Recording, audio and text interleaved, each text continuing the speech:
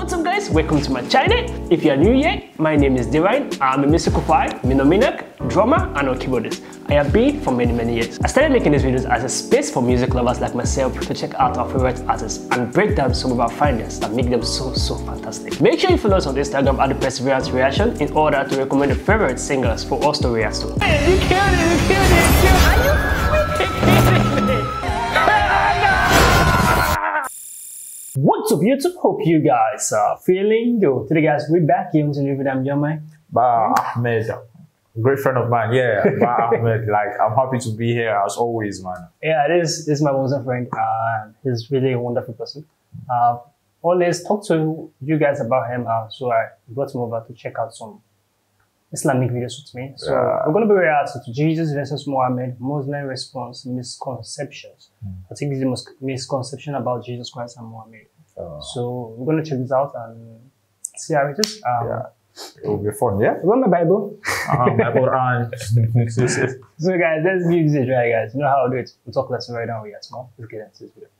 The most controversial videos that I've ever done would have to be the Quran challenge. It's beginning to get really boring. It's like whoever wants to get famous or make a name for themselves, the first thing they do is go ahead and make a video on YouTube about the evil side of Islam or the evil prophet of war. Islam, the religion of peace. Allah Akbar! And I understand that you're a minority and there's not that many people like you that are as ignorant and as closed-minded as you are. And I could let the dislikes do the talking for me, but just in case anyone takes you a bit too seriously, I think it's best that I educate the people. Jesus versus Muhammad. Peace be upon them both. Because both of them are prophets of Islam, and for that reason I will respect both, because they were the best of men to walk this earth. In regards to your first allegation of Prophet Muhammad, peace be upon him, marrying a minor, all I can say is that Islam is the only religion to actually prohibit the marriage of minors who have not reached the age of puberty. The truth is, in different times, in different places, in different contexts, the age for marriage varies. Even in US states, you have states that allow 13, 14 and 15. What age do you recommend? It varies. And since this is Jesus versus Muhammad, let's compare it to the context of Jesus. With none other than the best of women to have walked this earth, Mary, the mother of Jesus. She got married to Joseph, who was 90 years old when she was only 12 years old. You have to understand there is absolutely nothing wrong with this, because at different contexts... Was it from the Bible or... No. I saw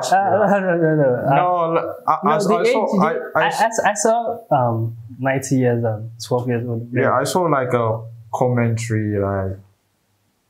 So, there's no verse in the Bible. Oh. Matthew, a shorter commentary by Dale C. Allison, page 12. I've never read the Bible that says Joseph is 90 years and Mary was 12. We just know that Mary is a holy person. Yeah. A virtuous woman, the most virtuous. I've never pictured her to be 12 years that young. 12 years is very young. Still a teenage lady or a girl. So it was never written in the Bible that Joseph was 90 and Mary was 12. Wow. Because a lot of Christians would have been talking about this by now. That means a lot of Christians would have been marrying younger. Like possibly 11, 12. They'll be like, this is not, Joseph did it, so yeah, because I don't know, like I'm not sure, like have you seen that before? No, like this Matthew, a shorter commentary by Dale C. Allison, page 12. I think we need to check it out another time. Yeah. You know, I've reacted to this video before, but I didn't see it in that context. Okay. Like Joseph 90, Mary 12. Okay, because like in Islam, how we do things is like, it's a religion of knowledge. Yeah, when you say something, you need to prove, bring out fact. So I don't know, like in my own spirit, I need to like check this book out. This guy's commentary. We'll check it out. Yeah, Joseph 90. It's kind of like ridiculous for me in some way, like. In some way, yeah. But I don't know, like let's just don't judge. Like we need to like check this out later and be sure. Sure. Let's keep on watching, guys. Yeah. 12 years old.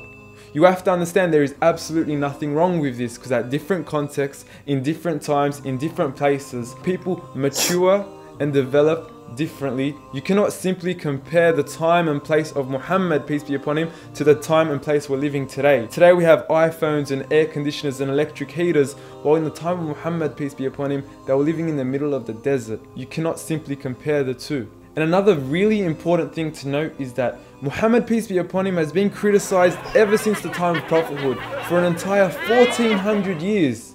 But it wasn't until 1905 that the issue of his marriage with Aisha actually became an issue. Why is this? Because it was an absolute norm. They had developed faster, matured faster, and weren't like the women of today. The next issue of multiple wives you brought up, firstly read your Bible. Abraham, how many wives did he have? 2. Sarah and Hajar. Prophet Solomon, 700 wives and 300 concubines. True, the issue true. of multiple wives. True, that one. Bro, but That's true. That's totally true. but from my own side, like the way you people portray Sulaiman, peace be upon him, Solomon, like he's a prophet of God. We don't see him as someone that has concubines is someone like you get out of marriage. Yeah, right? like nah, this is side chick. Side chick. So like we don't see him like that. We don't see him like someone that has committed those type of things, because like you know, sex out of marriage is haram. Yeah. It's not good. So like him committing adultery in our religion, we don't see him like that. Just imagine someone being a prophet and having side chicks, like does it weigh in, like True. you get, from my own side, that's how I see it. But we Christian, like that's true. Like we, as of now, like recently, people don't permit churches want to want a man who has actually divorced to remarry another person. Oh. Because from our side, if you divorce your wife, in the Bible, the New Testament says if you divorce your wife, you better remain unmarried for the rest of your life. You get that kind of thing. So before you can divorce your wife, you have to maybe out of infidelity, maybe she cheated on you. That is the only way. That is the only permission that was given to you to divorce your wife. So this polygamousness is written in the Bible. We all know Abraham married two wives, Sarah and Hagar, because Sarah was unable to give birth. So Abraham married Hagar because he wants to have a child. But God had promised him a promised child. He's going to give him a promised child, a promised son. So with that aside, Abraham still went to marry another woman and pregnant her, then she gave birth.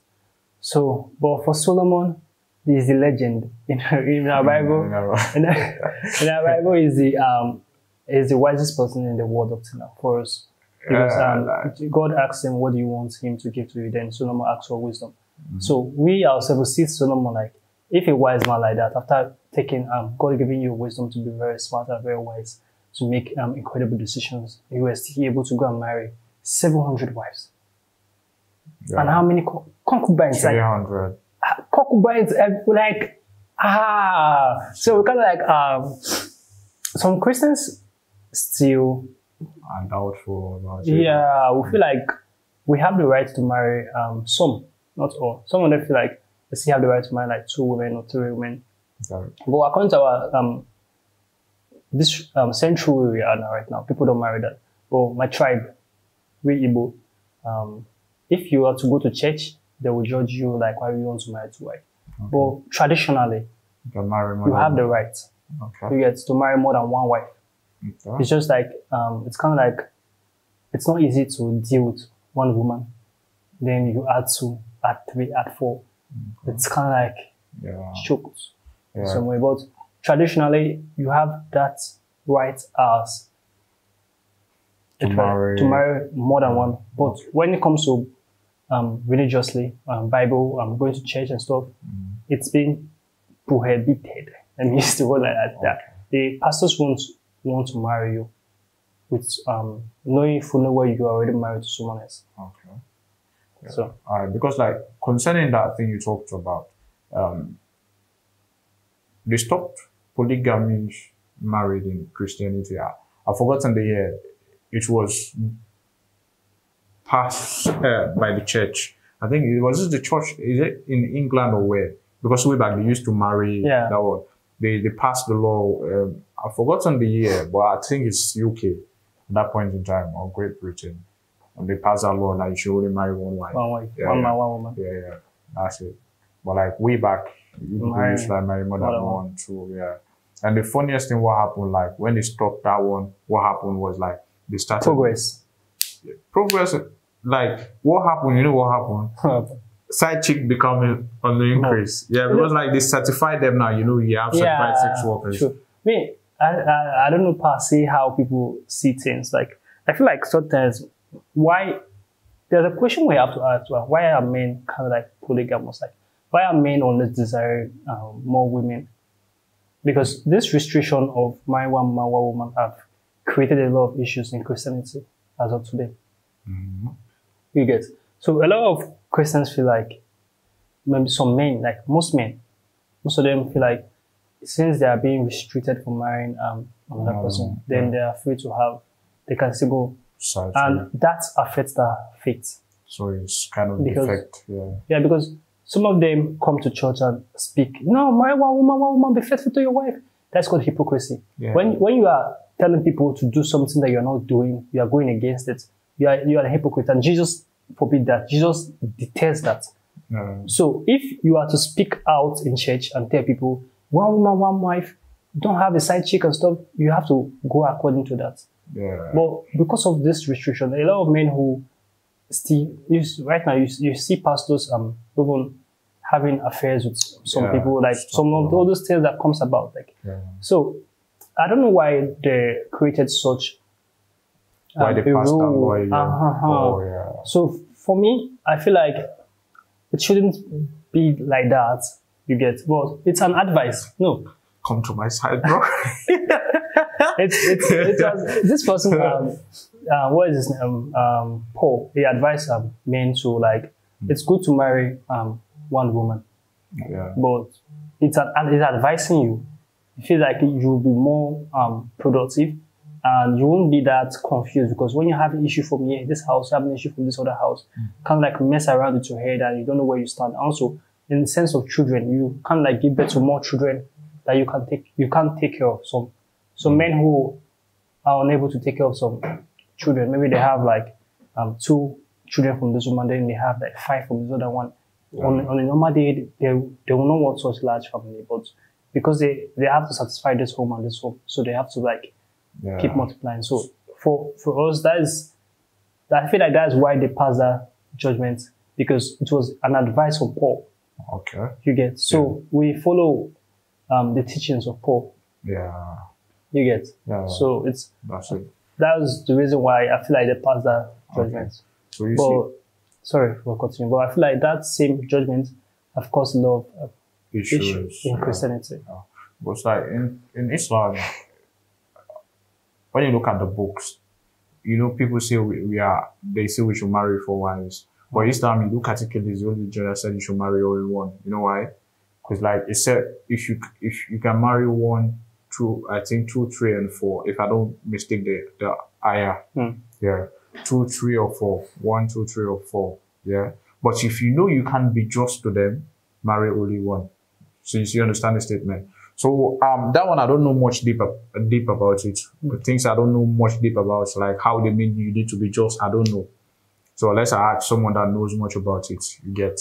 But in a way, if you think you can be just to them and you marry more than one, okay. The issue you're talking about, some family, the wives will be arguing, causing stress. That's where it comes like you having a more religious knowledge. When you have a more religious knowledge, sound knowledge about your religion, and you marry wives that you can teach them, teach your children, they will know how to like go about things. We're all humans who make mistakes, yeah? But I think during the Prophet's time, I think the older wife, I don't know if it's Khadija, or was making time for like be telling the Prophet to spend time with the other wives. Because she has the understanding. See, that is the thing. That is the main thing that we have to talk about. All women are not the same. Fine. So yeah, but I believe like, you see, as a human, if you are not learning, you are dead.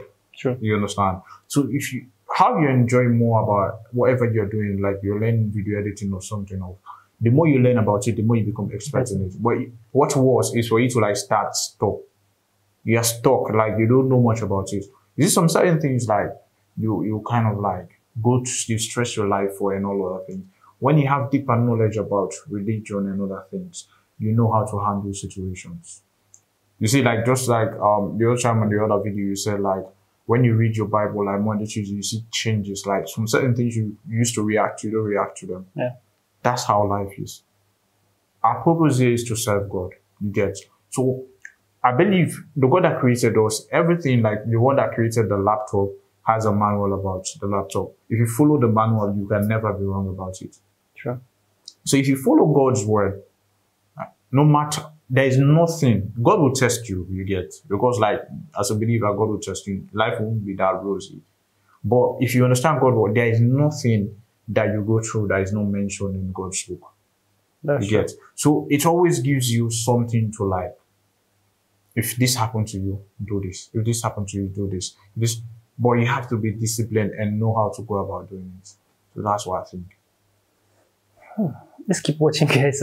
See more. Yes. Okay. This is a famous criticism, but if you were to put the pieces to the puzzle, they don't really match. If Muhammad, peace be upon him, wanted all these wives to fulfill his own desires, it doesn't really make sense when the tribe of his time offered him the best of women, the most beautiful and fancy of women, but he rejected them. It really doesn't make any sense. It's also important to note that out of all of his wives, all of them were ex-divorcees or widows, except for one. This is not a man who was chasing after his desires as you make him out to look like. It's a man who cares about women that will be left with no other man to take care of them. It's a man who cares about the importance of community, the importance of looking after one another. And also a very important thing to note is that Islam actually prohibits the marriage to more than one wife. If you are incapable of catering physically, financially, and mentally to more than one wife, you are prohibited. And even still, if you are capable, you have the financial means, and you are physically capable to cater for more than one woman, you are prohibited if you do not know how to deal justly with them. And since you brought up the issue of adultery, I'm just going to let you know that 30 to 60% of couples in the US actually fall into infidelity and adultery. You are not I think you should have a problem with the actual issue of adultery in itself. I mean, Tiger Woods' wife ran after him with some golf clubs. What does that say? And the actual punishment for adultery in Islam has rarely ever been implemented due to the sheer amount of evidence needed to prove a case of adultery. On so many instances, a man would come to Prophet Muhammad and would say, I have committed adultery. Prophet Muhammad said, get away from me. You're a madman. Something is wrong with you. The same man came back. He said, I have committed adultery. I want to get the punishment so I can purify myself. The whole purpose of the punishment of adultery isn't to punish people. It is to deter them away from the issue of adultery. So if they knew such a punishment existed, they would run away from it. Another thing you mentioned, jihad. And as much as you say that the Bible doesn't have verses on jihad, after church today, pull out your Bible and look up Psalm 137. And you'll see that our own text has passages that can make us uncomfortable. And Islam teaches jihad too, and we don't shy away from it. That is war. Yeah. It happened. Okay. Like, and the Bible is written there. David went to war. He conquered. Came back victorious. How did David defeat Goliath? Jesus gave him I said Jesus. It was something that was ordained or planned by God. Like, this incident is going to happen. According to my Bible, David used stones to throw out Goliath and also defeated him. So war have always been something that have always been occurring since. Yeah. In the Bible, there's a lot of war. It was written says violence dictated by force. Like, sometimes you have to be very, very aggressive and also like stuff like that. Okay. So it's not like Bible restrict or remove some things that have to do with war. There are war in the Bible, but there are more of spiritual battles. Like, we Christians believe like there's a physical battle, but there are spiritual battles that are beyond our own sin that we have to like pray, because we believe before something happened in physical, it has already happened in the spiritual. Okay. So that's how we see things to be. Also, the physical war that normally happen, there's evidence of war in the Bible. Okay. So it's true. All right. So that's cool. So that's cool. Contrary to what you said, war-waging Muhammad, having never been tortured or persecuted to the... We were persecuted. The companions of Muhammad were tortured severely. Sumayya, a female companion of Muhammad, peace be upon him, had a spear driven through her private part simply because she believed in Allah, believed in the one God. Bilal, the first black man to accept the message of Islam. He was an Ethiopian slave. He accepted the message of Islam and he was given rights at a time where there were no rights for his people. He was tortured for this. Even in USA, these people weren't even given rights until 100 years ago. Black people weren't even considered human beings. After many years of forbearance, after many years of persecution, after many years of torture, finally Allah had given permission to Muhammad to fight. Sure, we can give him the other cheek, but that would only result in a whole lot of dead Muslims. So Islam gave him the right to stand up for yourself. As it says in the Quran, fight for the sake of the oppressed from the men, women and children. And Islam even made responsibility on everyone participating in war. You do not hurt the trees, you do not hurt the elderly, the children, the women. Where are your ethics of war like we have ethics of war? I have 2 words for you. Predator drones. The children in Libya cannot even turn the other cheek because their cheek's blown off from your drones. And lastly, you wanted to talk about his death. Yes, his final words were, "Do not turn my grave into a place of worship." Because he didn't want people to start worshipping him. Because the message of Islam was never to turn Muhammad into a god or praise him excessively. When Muhammad, peace be upon him, died, the companions couldn't walk. They couldn't speak. They couldn't talk with one another. They were so shattered. Some of them had to deny that he was even dead because they couldn't believe it. It was too much for them to grasp. And you want to come out make a mockery out of his death. Shame on you. In our religion, it is prohibited, 100% prohibited to make a mockery out of anyone else's belief. And you want to make a mockery out of ours. Shows what values you have. And everyone else that had to watch this video, I'm sorry we had to go through this. But we really have to show the world who Muhammad, peace be upon him, really was. He was nothing like what they say. Rather, he was the best of men to walk this earth. And if you read his book for yourself, read his life, read his seerah, you would see for yourself what kind of man Muhammad, peace be upon him, was. Thank you. Yeah, when I first heard the point when Muhammad told people not to go and worship him, worship his grave and stuff like that, I was really, really shocked. Like, because that was my first time hearing that statement. Like, it was actually something like he said it before he died. So, and it can only be a great man who knows people are definitely going to do such a thing.